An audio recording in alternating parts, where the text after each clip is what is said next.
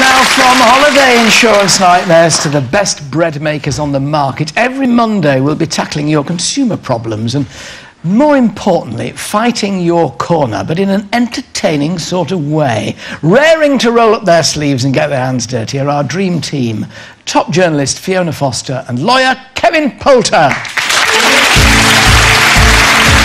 Welcome, both. Lovely to have you with us. So, Fiona, this week's story is about what?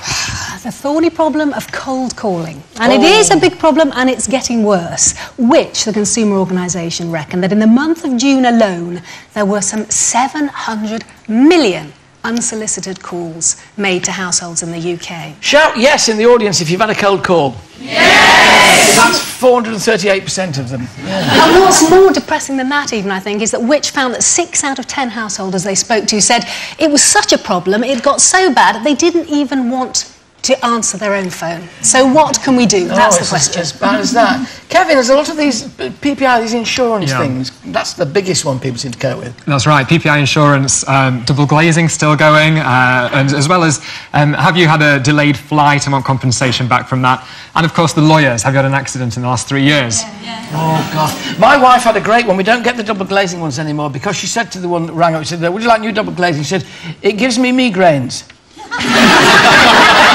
End of conversation. I'll give it to you free of charge from Mrs. T. It works really well. We have someone in our audience, though, today who took on the cold callers and won. Please will you welcome Lee Beaumont. Welcome, Lee.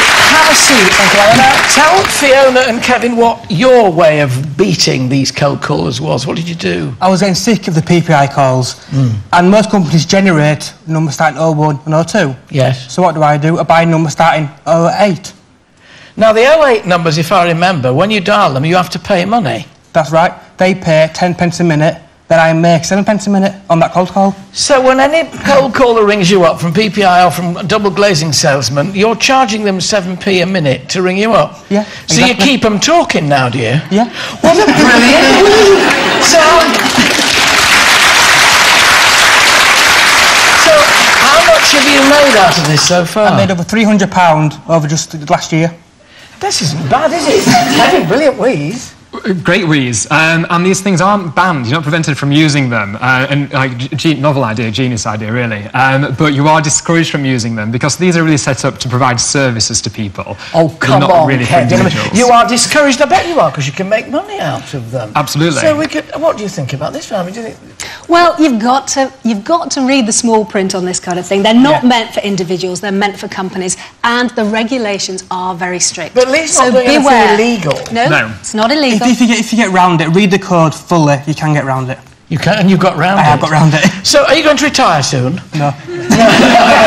I'm not ready, Alan. Actually, thank you very much, cheeky monkey. Right, I'll be taking a cut from your calls now.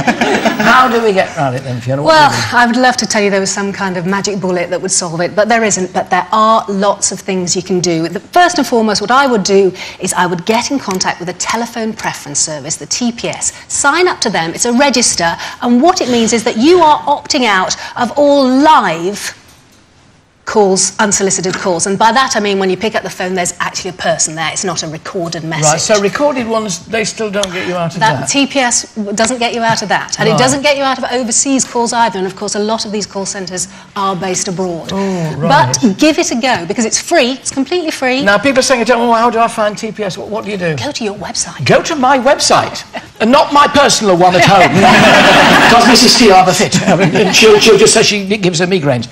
So don't do that. So go to the show website, itv.com/Alan. You can get the information there on this. And if you've ticked a box, though, when you're buying something or when you're signing up to someone's service, that overrides the TPS. So if you said to a company, you can contact me, they can still contact you. So that's really the first thing. Don't give out your number to start with. What about the electoral? Because councils give these things out, don't This they? has become a bit of an issue, and councils can sell the electoral roll. And well, again, the registry of electors, that's the right, yeah. church, You can take away those numbers, though. Contact the council, contact utility companies, contact whoever you want to do to get the number taken off. And the best thing to do is to speak to the people that are phoning you and say, take my number off this But of course, Lee rings them up and makes sure they've got his 0800. Make sure it's on all the forms. Definitely. Yes. So if you're ringing Lee, we can't give the number. We're tempted to. And be very vigilant. You know, some of these things are opt-out, not opt-in. So check watch the out. little boxes. Yeah, but it might already be checked, so uncheck it. Right. So read carefully and what if you're still doing. getting them, make the complaints. That's what people need to do. They need to complain. Who to? Well, again, if you're registered with the TPS, complain to the TPS. Otherwise, if it's a silent call and there's nobody there at the end of the phone, Ofcom. Yeah. Otherwise, it's the Information Commissioner's office. But again, TPS. Right. If you're all on the website. Now you've got gadgets here in front of us, Fiona. Yeah, if you've done all that and you're still being bothered, you could invest in one of these. They come in a range of prices. This one, for instance, $39.99, the CPR call blocker. You plug it into your phone. What happens is it blocks 200 of the most the naughtiest, the ones they know about already, and then it can block other types of calls for you, like withheld numbers or the other two international do the calls. same sort of thing? This $99.99, more expensive but much more complex. That's more like a receptionist. It kind of makes the caller tell you who it is, then it tells you who it is, so you can choose whether to speak to them or not. Call blocker, that's the true call. And this one is the BT6500. That's a handset. That's the difference with that. Again, can block certain types of call, and what it will do is it will route it into an answer phone, so you don't miss your call from Auntie Joyce in Australia. It makes it an awful lot easier. For more information about avoiding nuisance calls, go to our website, itv.com/Alan. And don't forget, we want to hear if you've tackled the cold callers. Email alan@itv.com or visit our Facebook page. Fiona and Kevin will both be back later in the show.